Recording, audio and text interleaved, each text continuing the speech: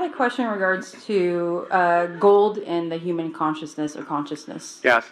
How does that affect the human and basically the effectiveness of the consciousness? And it can be accelerative to the electron field around your body that you typically refer to as an aura.